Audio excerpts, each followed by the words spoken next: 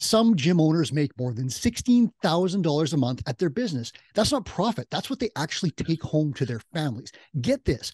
All 15 gyms on Two Brains January leaderboard hit $16,000 or more. Some of them, 5 of them, were over $20,000, if you can believe that. Here's the kicker. These numbers are 3-month averages, not one-hit wonders. So these owners are sustaining this level of income. Enough with the what, we're going to get to the how. This is Run a Profitable Gym, and my name is Mike Workington. I firmly believe you can listen to this show and earn more from your fitness business. So please be sure to subscribe on whatever platform you're watching or listening. Here today is Jodi Butler of Pittsburgh Fit. Now, what a great name that is. I bet she could sell the domain name for many thousands of dollars. She made our leaderboard, and she's going to tell you how she did it. So Jodi, welcome to the show. Thanks so much for being here. Thanks for having me. It is my pleasure. I'm excited to dig into this because this is such a cool concept. For many years, my net owner benefit from my gym was zero. I took nothing out of it. I didn't pay myself. It was a huge mistake. So I'm inspired when I see gym owners who are making, $10, $15, $20,000. If we want to talk about how you did it. So if you don't mind, tell me first, how has this number changed for you over time? Because mine started at zero. Where did you go? Like, how did this work for you? Well, we started Pittsburgh Fit in 2012 as a boot camp in a park, charging people $10 per session. Now we are, 11 and 12 years past that. And so where I was not paying myself in the first couple of years, I am now 15, 16, 18 times when I began paying myself, what I paid myself. Okay, so you were like me. I did the same thing. It wasn't a park because it's too cold where I'm at, but we started with a boot camp, paid myself $0. I invested all my money in kettlebells and equipment and things like that, eventually opened a business.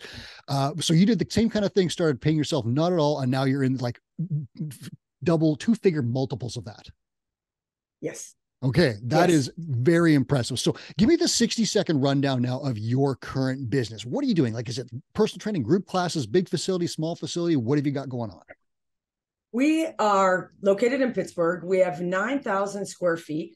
We are personal training, group fitness, nutrition coaching, and what we call lifestyle design, often called remote coaching. We do a little bit of kids programs, and we also do events. Okay, so tell me a little bit about that lifestyle coaching. What goes into that one? Because that sounds like super interesting revenue stream. So what we do, what we do in lifestyle coaching, it really is, it's program design, but it's also nutrition coaching light. And it's really looking at lifestyle habits. How are you sleeping? How are you eating? Are you socializing? And then how are you working out? Okay, now you said that's remote predominantly? Actually, most of the people come into the gym to do this. We call it lifestyle design, but in our industry, it can often be called remote. Okay. And that sounds to me like a high value service. Am I guessing right on that? Very high value, yes. Okay, so that's great. So you're basically, it's a cliche in the fitness world, but lifestyle transformation, you could say like you're coming in, I'm giving you everything. I'm giving you programs, I'm giving you coaching, I'm giving you nutrition, habits-based, whatever it is that you guys do. You're giving them I'm sniffing that this might be part of your revenue stream. That's a big one. Am I right? Well, it is a good piece of the revenue stream, but the idea for us behind our lifestyle design model was how do we make more money for our coaches? So what the way it works is that where we have a lifestyle design client, we have particular hours during the day where they can come in and be coached with the programming that they're working on. And in this way, our coaches can make, 2 to 3 times what they generally make with these clients, based on the number of hours that they have to work to support them. Okay, we're probably going to dig into that a little bit more because net owner benefit is one thing, but building careers for staff members is another thing entirely. And it sounds like you've got both going on. So tell me a little bit about your net owner benefit strategy. And the reason I ask about that is for listeners who don't know, net owner benefit can be a salary that you take from the gym, but it can also be dividends if you've got that corporate structure set up. It can also be like, Chris Cooper, for example, his gym pays for his business pays for his truck. Cell phone bills, other things like that. So we add up all these different things. That is the benefit that your family gets from the gym. So tell me, what is your strategy involved? So my strategy is, it's a couple things. One, it is a salary. The other is the gym pays for my phone. The gym pays for my vehicle. I use an office in my house as a tax write-off. And I also participate in the 401k plan that my coaches participate in. Okay, excellent. So you've got gym owners. If you are just doing one of those things, that's totally cool. As you start to figure things out and grow your business, maybe you incorporate or different things like that. There are other avenues available to you. Talk to someone who knows. Your accountant can help with that and figure it out. Insight Profit, Insight Tax Accounting, that's someone that we always recommend. John Briggs will tell you all about different ways to do this if that's something that you're interested in. So when you look at this, you've got salary, dividends, you're definitely some benefits. Did you was this something that you put in place all at once, one big strategy, or did you kind of tack things on over the years as you figured it out? How did you do it? That's a really good question. So we have figured this out as we've gone along. Okay. That's really the short answer of this. And as we have become more successful, we've had more opportunity to figure out. So we offered a 401k match in 2022. This year, we're offering paid time off. Next, I mean, I hope if we can keep this growth going and stabilize, then we would be offering health insurance to our coaches as well. Okay, so you've gone, and I'll say above and beyond generally what happens in the fitness industry, and you've put some really I'll call it career level benefits in place for staff members. That sounds incredible. Right. And for us, Mike, that I am willing to give up net owner benefit in order to have staff stability. So I pay my coaches a bit more than the 4 nights that's recommended by Two Brain, but I will tell you that it relieves my stress, because the single biggest thing that creates stress for me is staffing issues and staffing turnover. And we have had very little over the last 2 years or 10 years. Okay. And that's a really important thing. Staffing is difficult. It's something that is always a problem for me. Many gym owners have the exact same problem, and some will go further to retain excellent coaches. But you did mention the 4 nights model. And is your staff pay tied to revenue, at least in some ways? No. Okay. Well, yes and no. Okay, explain. Tell me about it. So when they are coaching personal training or classes, they are paid an hourly amount. They are also incentivized every single month, a percentage of the revenue that they bring in. So yes, they are incentivized on revenue. And so, for example, if they run a clinic, they are paid a percentage of that clinic, like the 4 nights model, for example, although it's a bit more than that. And then, of course, we do a 401k match. We're offering paid time off. So it's not as clean as 4 nights. And when I aggregate all of it, it looks more like 55 to 60%. Okay, but you obviously track that very carefully, and you make sure that your business is showing a profit, because what we've seen sometimes is when business owners, and I did this, don't check what their wages are balanced against their profit and revenue, they can get into some nasty situations, which I did. I'm guessing you keep a very close eye on this, work with your mentor to make sure everything's balanced, and you're able to derive a good income yourself, correct? Exactly. I mean, and we learned something in COVID, because luckily for us, our members were very loyal, and almost none of them stopped paying their membership, even though we were closed for 4 months. Yeah. But what I also learned was that and we had at the time coaches on salary. And so what I learned was that if we don't have a corresponding revenue, it's very difficult to pay coaches a salary. So we shifted our model up a bit. And honestly, the coaches do better under the current model than they did under the previous model. Okay, that's interesting.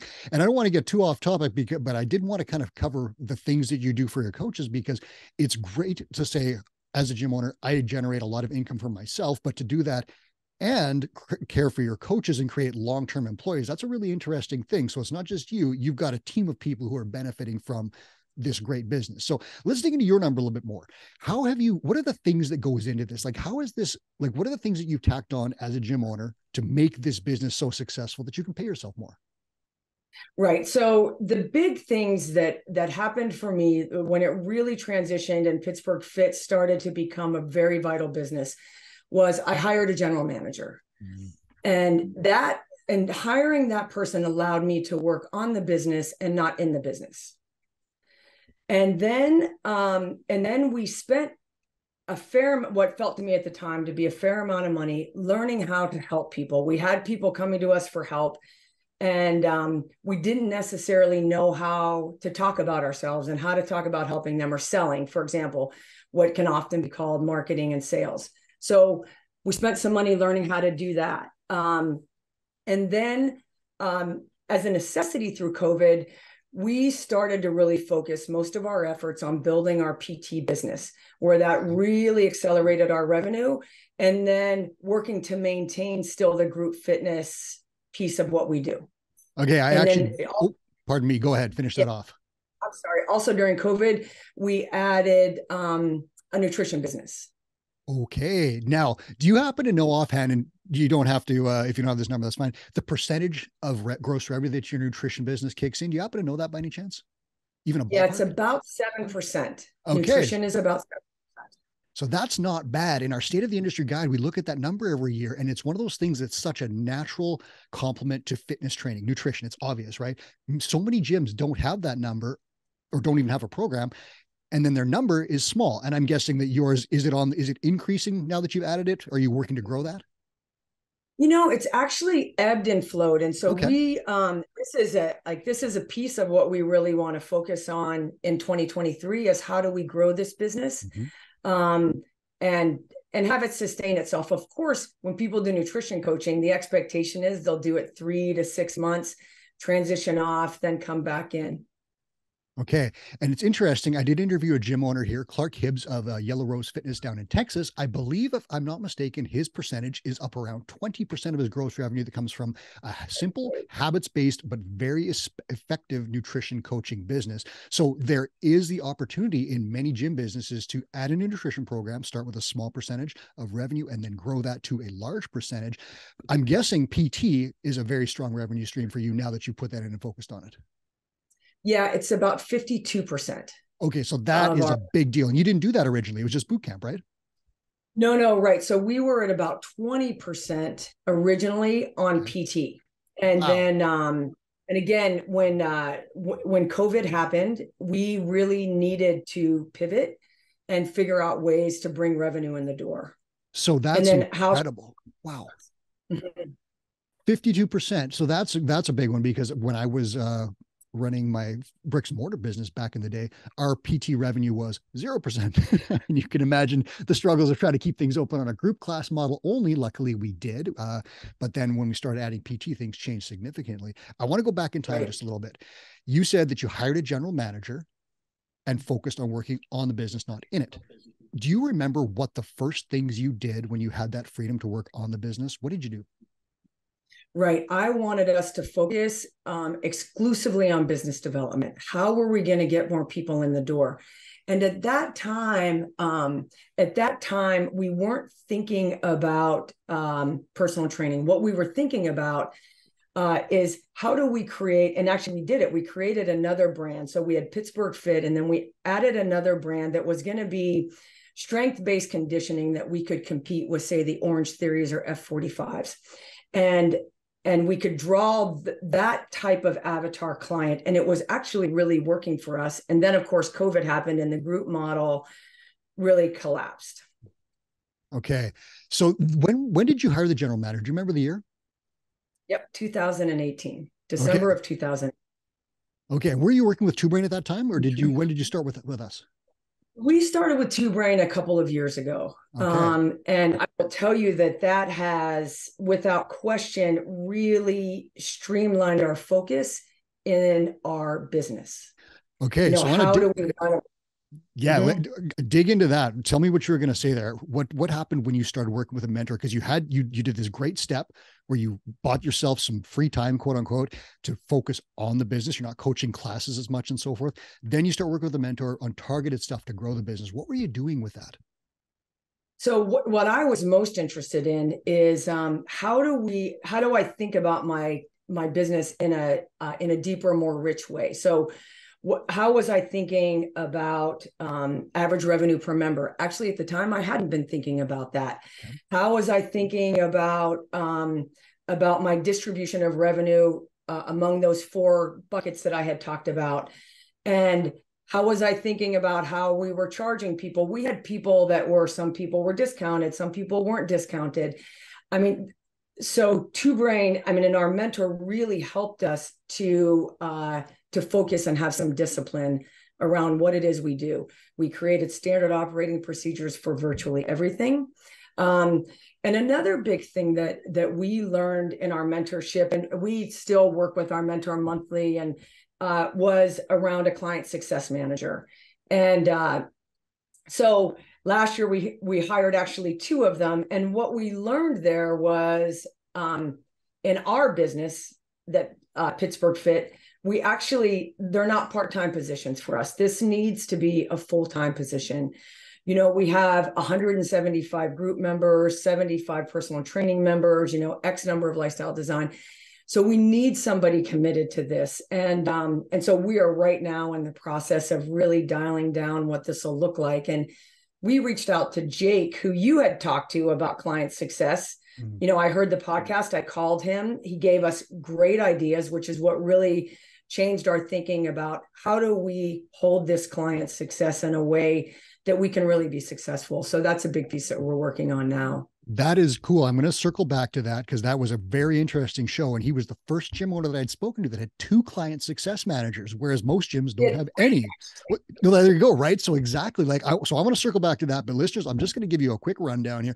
So you had a very successful gym owner. Jodi's hired herself a general manager, which not a lot of people have thought to do, ends up working with a mentor, and the things that she started to do. And these are things that we hear relentlessly from great gym owners, successful gym owners. Average revenue per member is a huge one, meaning a lot of people are charging too little.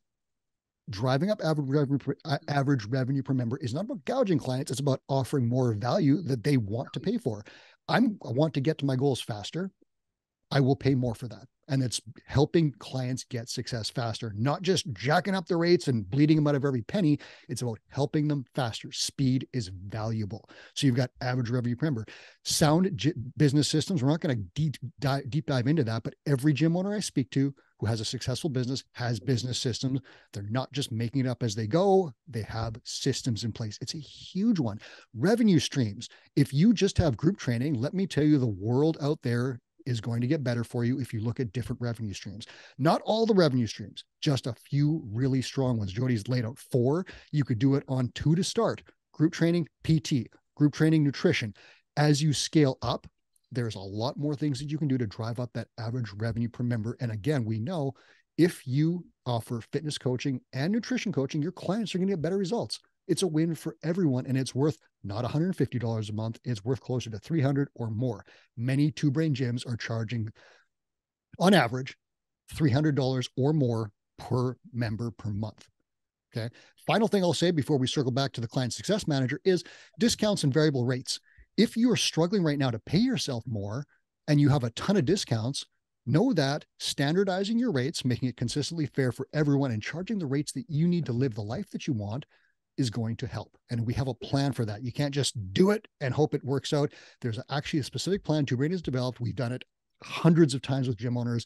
Limits risk, maximizes reward, increases fairness for everyone, and helps the gym owner live a great life. So if you're not paying yourself enough and you have a lot of discounts in place, you want to talk to us and we can help you do this on a specific plan. So Jodi, let's get back to client success managers because this is huge. Retention is the key. More members are great, but retention is better because you have these great people. If you hold on to them, they'll keep paying you, they'll keep having success. How do you divide up the client success manager role? Like, you've got a bunch of them now. What do they do? Right. So right now, so actually, like I said, we hired 2 part-time, and what I've come to realize is we actually need a full-time. So I personally am in the process of working on this myself for a couple of months to dial it down and then pass it off. But the way that we think about it at Pittsburgh Fit is we have 75 personal training clients. I expect that those coaches are keeping those people happy. And it's true. I mean, I can look at that by the numbers. So those are people I don't have to spend a whole lot of time thinking about. Also in our lifestyle design business, those coaches have real one-on-one relationships, and they are keeping those folks, they're helping them, they're getting better. And so it's not a piece that I need to worry about. What I want to really focus on is our group members. We have 175 of them. So when we look at the numbers on where we're losing people, it's really in the first 1 to 6 months. And so I have focused on in the first 30 days, I do a goal setting session with everyone. And interestingly, they're all showing up for it. And then at that goal setting session, we set up another goal setting session for the 3-month mark. Some people ask for it a little bit earlier. And what I have found just in the past 6 weeks is I'll do a goal setting session with people. And the first thing I do is look at when they joined, and then also look at how many classes have they attended. And when their attendance is low, that is a piece I know I need to dive right into, because how can I help you be more accountable? And then I stay in touch with those people. It is a lot of work, which is why I say this role actually is a full-time role. And it needs to be somebody that really cares about the outcome for our clients. Because the truth of the matter is, Mike, is that people come to us because they want something for themselves. They want something for their life. And I think it is our job to help them get there. And I agree with you 100% on that. Mm-hmm.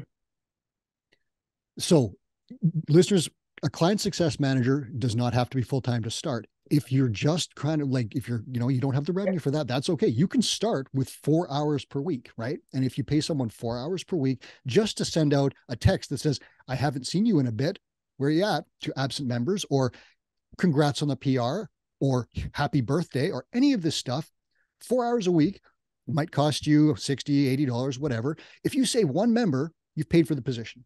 Okay. Now that's just the basics. So if you're intimidated by, holy cow, a full-time staff member who's not coaching, I get it, but there is a way to get into, dip a toe in and get this thing working. Retention is such a huge deal. Upper level gym owners like Jodi are investing in it as a full-time position. And I love that what you're doing is that you're digging into this yourself.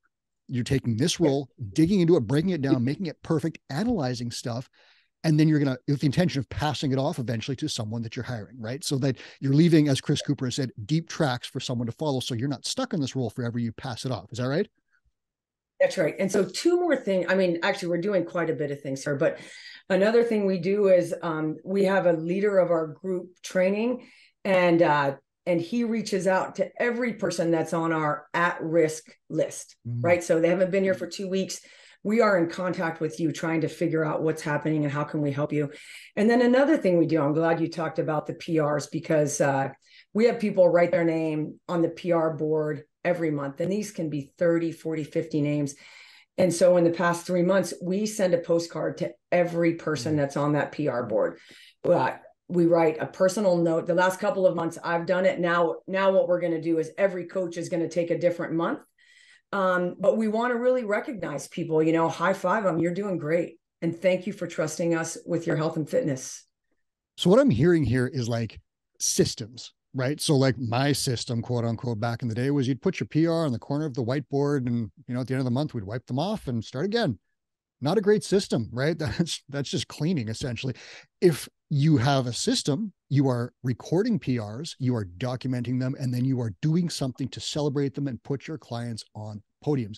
The difference is night and day, and it's the difference between paying yourself $0 a month and paying yourself $20,000 a month, right? So it's a huge, huge difference. I also love that you've mentioned stuff like digging into the client journey, noticing when people are leaving your business, because I knew people left my business. I didn't know when and why. You've actually targeted exactly when they're leaving, when they're most likely to leave, and how can we fix that? And that's that goal review session or goal setting session. And then the coolest thing that you said is that you actually set that next goal review session, and some of them want it earlier. I had trouble putting goal review sessions in place. You've actually got people asking for them earlier. What does that do for your business when people actually set a goal and then come back and review it? How does that help the business? Well, it helps because they are invested in their goal, but they're also invested in the relationship, right? I mean, we are really in a relationship business here. I mean, anybody can deliver training, but can we be in relationship with folks? Another thing we do too, this will be the final big thing we do around client success, is every month I print out who has an anniversary this month and who has a birthday. And so I reach out to every one of those people, either on their birthday or on their anniversary, and, say thank you for trusting us, with your health and fitness. And this is a great time to do a goal setting session. Let's talk about your goals. Like, how do you want your health and fitness to be? after you do this spin around the sun. Would it be a mistake to say that retention is one of the greatest things that goes into your wages or salary or net owner benefit? Is that a mistake? Well, yes. I mean, and I think it's only going to get better for us and the coaches, because I really believe that retention is an acquisition strategy. Tell me about that. What does that mean? So I think if we can retain, I mean, let's say last year, for like, let me just throw a number out. If we lost 50 clients last year, if we can keep half of those clients, then we don't have to spend money, so much money on lead generation and set show close rates. And we can really focus on how do we deepen our coaching skill? How do we deepen our relationships, deepen our community, and help people get better? So you said, I think back in the early part of the show, that you originally focused on getting more members, but now your focus seems to be a huge, huge investment on retaining members. Was that a big mindset shift for you? Right. Exactly. It was a big mindset shift. So when I think about, the leadership that is Pittsburgh Fit. So this is my focus right now, is how do we retain the people we have? The GM, his focus is on set, show, close. Mm-hmm. So we're coming at it from every angle that we can to really stabilize. And we have 9,000 square feet. So how do we fill this space? How do we enrich the coaches? How do we enrich the community? And how do we continue to help people get better and healthier? Okay. So if you are out there and you have a successful gym, lots of members, great rates and so forth, that is the tinker level gym owner. What that means is that you are a gym owner now who is not working to get to break even. You are not a gym owner who is trying to grow your business so that you can make about 100 grand a year. You are now a gym owner who can tinker with things and make them amazing. Okay. We have a program for that. It's called the Tinker Program. And if you are interested in something like that, take a look. We'll put a link in the show notes for you so that you can look at it. If you are a gym owner who's just starting out and you're trying to get to break even, that's a great first goal. The second goal is to pay yourself $100,000 a year so that you can live well and continue. There are some simple things that you can do. Jodi's laid out a bunch of them, but Jodi, I want to put you on the spot here and ask you, if you're talking to gym owners out there who are maybe struggling with the idea of like paying themselves more, what's the one thing that you would recommend? Like, what would you tell them to take action on today so that they can pay themselves a little bit more? My advice would be, and this is what I wish known in year one, I would have gotten a mentor right away. And I know they seem like they're a little bit expensive, but every time I have invested in some type of learning around running this business, it has paid off in spades. So the first thing I would do is get a mentor. And then I would listen to the mentor, not just have one, because you can't really purchase success. You have to really follow through. So I would say, for example, if you're a two-brain client and you're new, follow the formula to the T. It works. I would say that. And then I would say, even though we get into this business because we're really passionate about health and fitness, you will need to sell, to market, and to figure out how you're going to help people. And again, people come to us. Nobody walks into a gym door without wanting something for themselves. No one. And so we just need to orient to their goals and how we might be able to help them. I love it. And I'm going to give gym owners two emergency strategies here. And you tell me what you think of these after I lay them out. This is your hack to do two things today. First one, just give yourself a $50 a month raise. Doesn't seem like much, but it is a raise. Give yourself $50 a month raise and then figure out how to generate that $50. Now, money doesn't magically appear from nowhere. I get that, but you're a type A person if you're running a gym, right? You probably have some fitness goals. You probably have some business goals. If you need to make an extra $50, or if you wanted to bench press an extra 5 pounds, I bet you'd find a way to do that. So Jodi, do you think that's a bad strategy? Just give yourself a $50 raise? I do. Actually, I think we have to start thinking about how to pay ourselves, and then we'll find our way into the solution around that. And I think trying to PR a deadlift or a snatch, that's a great example because there's a formula for that. So the second step that I'm going to give you, this is your hack as well. So you're like, how do I pay for this? How do I find these $50? I would tell you to spend a little bit more money. And what I would tell you to spend that money on would be hire a client success manager for even 1 hour a week. So let's say you pay, let's say $20 an hour. You hire this person for 1 hour a week. That's $80 a month. So you spent another $80. That person's job is to retain clients. And just by sending out text saying, how are you? Where have you been? How are you having success? Can you book a goal review session? I guarantee that you're going to retain more members, which is going to increase your bottom or make your bottom line better, right? Because they're going to stay longer. And you're going to have 4 extra hours. In those 4 extra hours, you are going to find a way to make the extra $80 you've spent. My advice would be to start with something simple. You could sell, for example, a personal training session that you coach to make that money back. Or you could work on sales and marketing or any of the other things, but that's the simplest plan that I can lay out for you. Jodi, what do you think of that option? Yeah, I love it. I love it. I think that works great. So money doesn't appear from anywhere, right? It just doesn't show up in your bank account. But if you follow these plans, and I've given you just these 2 basic ones, this plan goes all the way to the horizon and beyond. Chris Cooper has laid out a complete plan that takes you from break-even starving gym owner to $100,000 a year to the Tinker program where you're making, maybe hundreds of thousands of dollars a year, and you want to start a second business, you want to, expand your current business, any of these other things where you can then become wealthy and help more clients. The goal, obviously, for gym owners is not to become a wealthy, money bags.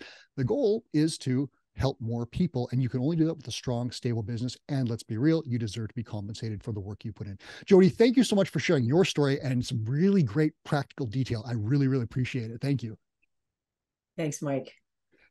That was Jodi Butler. This is Run a Profitable Gym. This is where the world's best gym owners tell you exactly what they're doing so that you can have the same success. They come on here, they don't hide their secrets, they share them so that you can be just like they are. Now, please subscribe for more episodes on your way out. I would love it. If you're on YouTube, please hit the like button and leave us a comment.